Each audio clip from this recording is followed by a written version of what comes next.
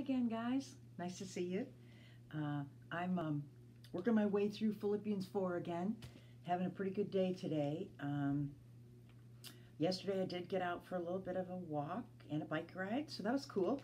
And I heard from a couple of friends, so that was really very, very nice, and it gave me a lot of hope and inspiration to meet with my life group from my church back in Tonawanda.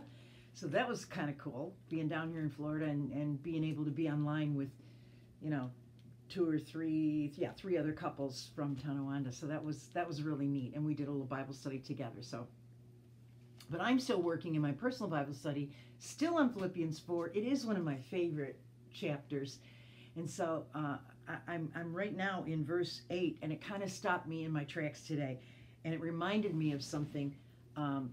When my daughter Megan was very small, she used to sometimes, as kids do, she couldn't get to sleep. She'd have nightmares, or she'd think there was a monster under the bed or whatever. And one night I read her this verse, and I said, you're not really supposed to be thinking about all that stuff. You're really supposed to think about what God wants you to think about. So this verse, Philippians 4:8, says, "And now, dear brothers and sisters, one final thing. Fix your thoughts on what is true and honorable and right and pure and lovely and admirable. Think about things that are excellent and worthy of praise. And keep putting into practice all you learned and received from me, everything you heard from me and saw me doing. Then the God of peace will be with you." So sometimes we tend to think that our thoughts are, we can't control them. And things do come into your mind.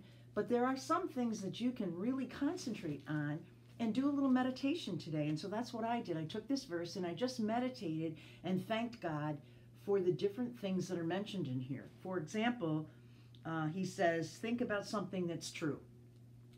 God's love is true. My love for my children is true. My love for my sisters, my mother's love, my father's love. All these things are so true. The love I have for my husband. Just there's truth there. There's honesty and truth, and that's a wonderful thing to kind of meditate on and then thank God for. So the second one is what is honorable. A lot of things are honorable right now. A lot of things going on that are really great. It's very honorable for people to care about the community and stay home. It's honorable for people to try to educate their kids at home when they can't get to school. It's very honorable for us to try to keep God's commandments. That's an honorable thing. Anytime that we've been able to see somebody who's been able to control themselves and to be what God wants them to be examples. We see a lot of honorable things in our people at church, our church workers right now, who are trying so hard with online things and all kinds of things like that. It's so honorable for them to still care about their believers, their other people in their church, because they want to reach out in any way they can. It's very honorable that we do these things. And the third one here is whatever is right. And it's right for us to reach out and love to other people, even when we can't leave our house. We can do the right thing by giving money to our church fund for care and concern, or our missions things, because those people are struggling too, or some of the food pantries that are really being stretched right now. That's the right thing to do. It's the right thing to do. I know in Megan's church, as soon as they found out that we were going to be sheltering and whatever, they reached out to their community and said, "We're here to help. What can we do? Can we bring you some food? Can we buy you some groceries? Can we give you some direction of where you can go for a test?" Those kinds of things that are so right to do. The next one is pure. We don't see much purity in our life right now because we live in a very sinful world. When we think of God, we think of purity. When we think of the work of the Holy Spirit, I think of purity. But there's also some pure things. A newborn baby's face is so pure, so pure. Even some of you that have animals, the comfort and love that a dog or a cat can give you sometimes is just pure. It's just pure love. There's so much pure beauty in the world as well. Um, and that's the next thing is lovely. Think about something lovely. When I was going through a very tough time in my life, I used to buy flowers and put them on my desk at work. And a couple of my friends say, "Oh, Karen, who sent you flowers?" And I said, "I sent them to myself." And they said, "What?" I said, "Well, I wanted to remind myself that there is beauty in the world. Things are lovely. There are lovely things. There's lovely music. There's lovely flowers. There's lovely gardens. There's lovely sky.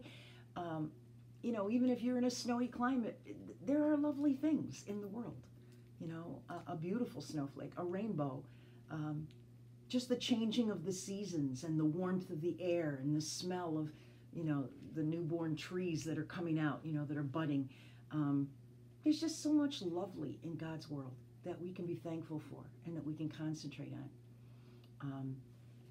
So that's something I was thinking of today. How about something admirable? I think it's so admirable to think that some of our people that are working in churches are reaching out the way they are. For example, my minister down here in Florida does a daily devotion every single day online, and you can tune into YouTube. It's just 5-10 minutes. So great. It's admirable that Sue Stagey from my church in North Tonawanda meets with the children at night and says goodnight to them while she's there with her dog, Zami. That's so admirable. I think it's very admirable how so many of our healthcare workers are just going in and serving right now.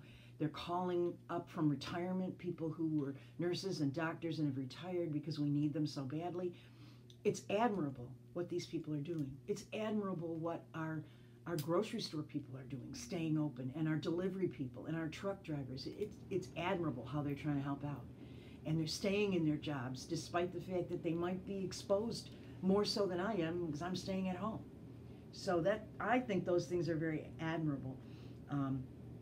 Think about things that are excellent and worthy of praise. Certainly God is worthy of our praise. Very worthy of our praise. And if we just think about that as enough to thank God for. But things that are excellent. Yo-Yo Ma got online and did just gorgeous music. Melissa Etheridge has been doing gorgeous music.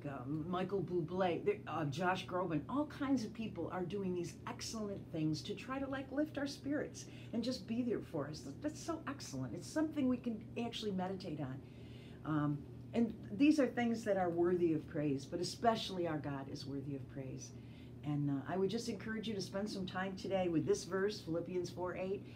Take each one of those words and kind of in your mind, thank God for the things that are admirable, lovely, pure, right, honorable, excellent, worthy of praise, and true. Let's think about those things. What a great thing to meditate on today. Have a great day, and God bless.